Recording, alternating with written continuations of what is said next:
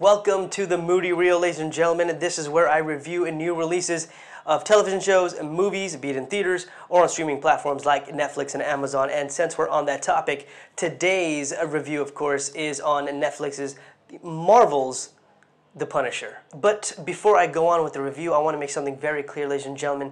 Film is subjective. That's the whole beauty of it. So as we all may love watching movies or TV shows, we agree on certain things, and that's great. We also will disagree on certain things, and that's also great. That's the entire beauty of it. The point is that at the end of the day, we all enjoy it.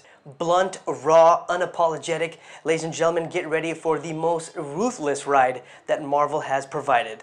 I have used those terms so many times, but ladies and gentlemen, there is no other way to describe the first season of The Punisher. You've got the best actor to embody Frank Castle in Jon Bernthal, alongside, of course, Deborah Ann Woll playing as Karen Page from Daredevil, keeping the entire Marvel TV universe intact and tied. Until, of course, Disney decides to snatch it away from us for their own streaming service, but that's another topic for a different day. And believe it or not, Ben Barnes playing as Billy Russo plays one hell of a villain. I mean, he's got a knack for these kind of roles. And the most recent example of that would have been HBO's Westworld. And the same goes for the entire cast for The Punisher. They really strike a fine balance, making this entire machine flow like clockwork. Season 1 of The Punisher is like cleansing our palate from that horrendous first season of Iron Fist. And even though the Defenders did an okay job, it still kind of left a bitter aftertaste. After that, all I really wanted was more Daredevil, to be honest. Even though Daredevil is still my favorite in the Marvel TV universe,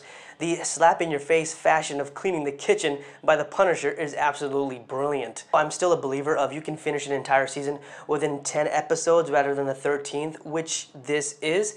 The pace of this show did just enough to deliver that visceral punishment. And I don't want to talk too much about the action and violence because it's sort of a giveaway. It's kind of obvious. Hello, Punisher, awesome violence. Even though I don't condone it, ladies and gentlemen, whether it be a weapon, gunplay, or close quarter combat, it is action, and of course it is fiction at the end of the day. However, the chemistry between Jon Bernthal and Ebon Moss-Bachrach is actually really entertaining. Watching the two taking jabs at each other in a sporting fashion it's just fun. It makes you chuckle. The production level and the overall execution by the selected directors did a real wonderful job, making this as my third favorite season in the Marvel TV universe right after the first two seasons of Daredevil. I really do believe that they really struck a fine balance between actual drama, actual performances being highlighted, and the action and the violence. It wasn't grotesque. It was tastefully done and really did justify the character of Frank Castle. And man, Jon Bernthal's range in this is just, I mean, if you don't appreciate this guy's performance in this first season, I really don't know what to tell you. That is word for word what I typed on Twitter, which was then shared on Facebook. And I'm telling you, some people agree with me, or you can disagree with me. It's fine. It's not everyone's cup of tea. Well, ladies and gentlemen, that was my thoughts of the first season of The Punisher on Netflix. Watch it now, stream it, binge it. Don't worry if you binge it and you think it's, oh, maybe just too heavy. It's really not.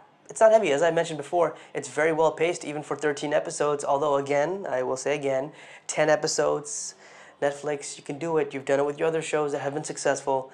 You know what I'm saying? But I don't work for Netflix. They know what they're doing. And I love Netflix. Thank you, Netflix. Hope you guys enjoyed that. And as usual, please like, share, and subscribe.